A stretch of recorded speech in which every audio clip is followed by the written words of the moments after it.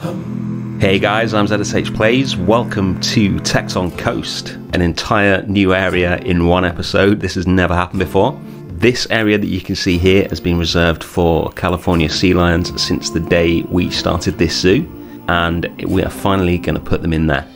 I'm just getting the shape of the sea lion enclosure here.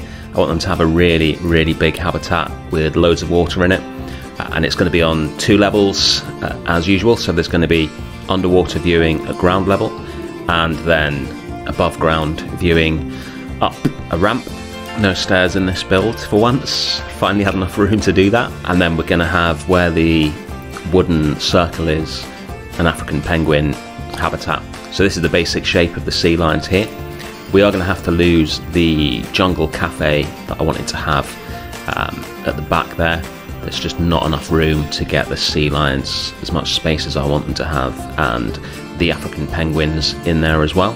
So we're going to have a beach for the sea lions at the back here, and then it's probably about, I don't know, 20% land and 80% water, so they have a lot of space to swim around in. I think it's about 7 meters if I recall correctly in terms of depth, so they got lots of space to swim around.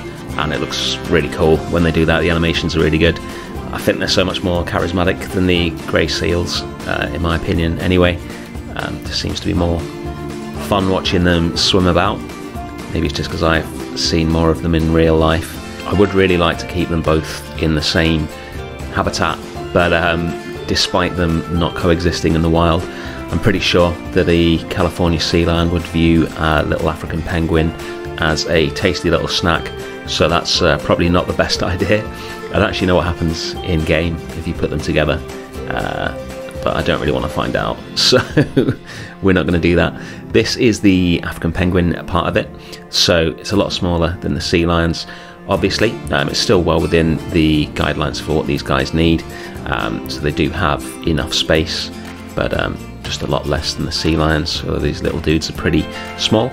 And then I wanted a rock in the middle of the sea lions for them to bask on as well, so that they're not just either on land at one end of the exhibit or underwater at the other end. And this is the basic structure of the whole thing. So big ramp going up to the top viewing gallery where the guests can see both the penguins and the seals at the same time. And I wanted to sort of make it feel like one building, like the crocodiles and caimans exhibit as well. So now it's white concrete time, as always. Going to build the African penguin part of the exhibit. So with the sea lions, they are pretty sizable, and they are fine being kept outdoors in the UK. See them kept like that a lot, especially at Yorkshire Wildlife Park. They have an amazing exhibit for the sea lions at the moment. They'll need an indoor area for when the weather's particularly bad, but in general you can keep them out of doors. With the African penguins, they are a lot smaller, and they live in South Africa, so they're not going to be particularly happy in quite a lot of the British weather. So they need a more enclosed environment. It's not going to be inside.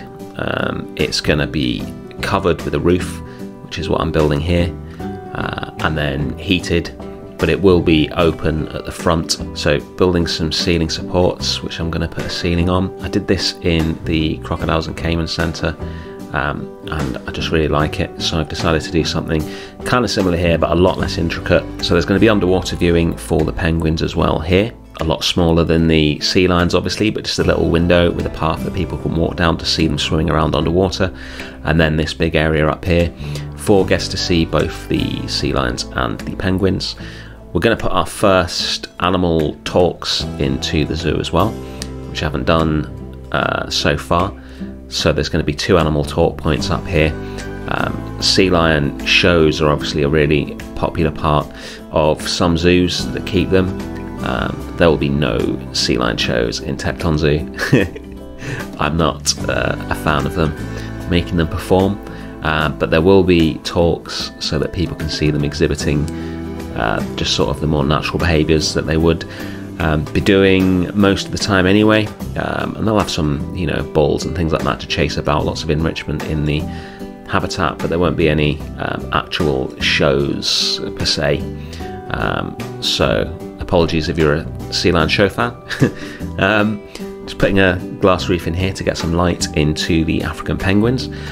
Just because of where this is in relation to where the sun is, there's still not a great deal of light, because the sun is sort of, as it rises and moves through the sky and then sets, it's always sort of behind this building.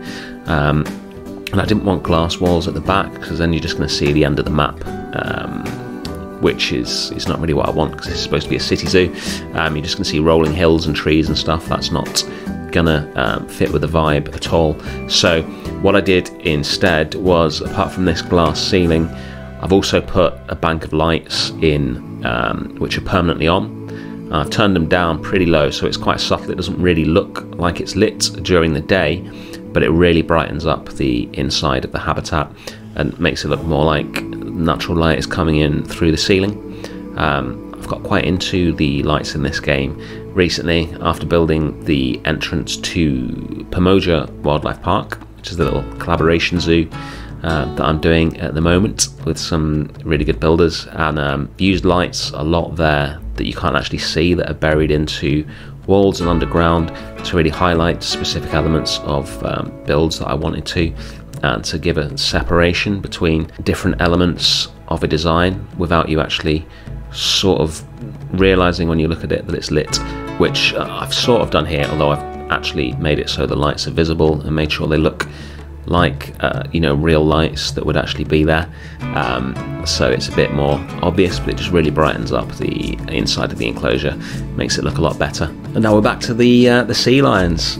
So I wanted a really strong Tekton style look for the giant viewing windows that make up the whole of the front of this habitat. So I'm using the white plaster bricks to stand in for white concrete. I experimented with some ivy there, but got rid of it because it was blocking out too much of the view. So these big sort of sculpted concrete, I don't know what the word is for them, but these things are going to go all the way around the top of the viewing window, and it's basically just going to be completely open apart from that. And then the in-game concrete supports for the glass will be covered up with more custom plaster so that it looks more like it can take the weight. And then we're going to put a nice sign in for the habitat. You know, we love our signs in this zoo, so just some lovely Noto sands, drop a few of the letters and put it all in the orange that we use to highlight things in this zoo, which contrasts really nicely with the white. I actually forgot that sea lion was 2 words there, but I remembered, so it's okay. So I decided to cover up the rock with these big pillars, which I actually used in the sun bear enclosure. I'm a big fan of them. They look really imposing, much better than the rock work I was going to use there originally. So I am really happy with how this viewing window looks. I think it makes a really good first impression. It's the first thing that you see when you come through the Tekton Coast entrance that you saw at the start of the video, and then putting in smaller columns, like I said, to cover up the in-game support columns here. And then a sign for the penguins, don't want them feeling left out, so they get a similar sign here. And this is something that I really wanted to get into the build. This is a little tribute to the penguin pool that Tekton designed at London Zoo. It has these sweeping concrete ramps that spiral through the enclosure that the penguins could walk on, and it's one of the most famous parts of the design. And I really wanted to get something like that into this build, but I just couldn't think of any possible reason why I would need them to be spiraling downwards, because everything's on the same height. So I went with just this curve instead. This actually has a function. This is how the keepers get on to the rock island in the middle so that they can clean it. Otherwise it would be pretty filthy and they'd have to get like scuba gear out to get there, which is unlikely in real life and definitely not going to happen in Planet Zoo. So I built this ramp to give access to that area, and then I'm just using a little rotation thing that we do to make something circular, and I'll delete the other half of the circle so we get a really nice curve going out onto there. and it functions. The keepers can walk onto it and they use it to get to the island in the middle to clean it. Obviously it's going to need some support struts, otherwise it's not going to stay there for very long, so I've put these pillars in as well, and I'm really happy with how it looks. Brings a little touch of Tekton to the build, and the sea lions will actually swim through the pillars and then they will climb on top of it and sit on it as well, which looks really good. Putting some custom fences in as well, just in case they ever get the desire to leap out of the water and plummet to their deaths on the other side. Didn't want that happening. So I purposely put slightly more utilitarian fences on the back of the enclosure because they'll be further away from the guests, and then much nicer fences at the front of the enclosure where the guests will see them, just to try and make it a bit more realistic. It's the kind of thing you do to save a bit of cash. So we've got some really nice sculpted metal fences from the aquatic pack at the front here, and then just the more bog standard mesh at the back. I think it really finishes the build off nicely. We are getting very close to finish now, but before we do that I want to talk about something that happened a couple of days ago, which is that we hit 500 subscribers. I just want to say a massive thank you to everyone who's subscribed. That is such a milestone for this little channel, and it's only been a few months since the zoo looked like this, and we had like 5 subscribers, so I've even prepared a little montage for you, you lucky people, of what we've done. But yeah, it's been so much fun doing this. We're about 2/3 of the way through the zoo now, I think. So yeah, a massive thank you to everyone who subscribed, and if you haven't, you know what to do. Anyway, back to the sea lions. So one thing I really wanted to have on the inside of their habitat, the underwater part, was some kelp. You often see sea lions swimming around these columns of kelp, and I wanted to replicate that in this environment. So I made some custom kelp to put into the enclosure using the underwater temple plants, and I'm pretty happy with how it turned out.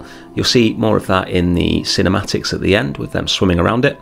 A nice little sign for the penguins upper viewing as well. I'm never sure about the way the Frontier do the signs in this game, the way they have sort of completely different styles for each DLC, and then those styles are all different to the styles in the base game as well.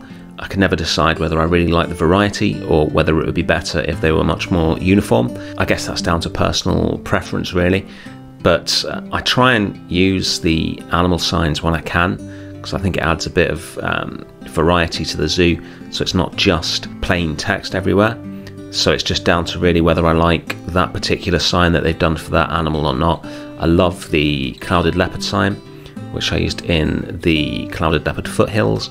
That looks really good. That penguin sign's pretty decent.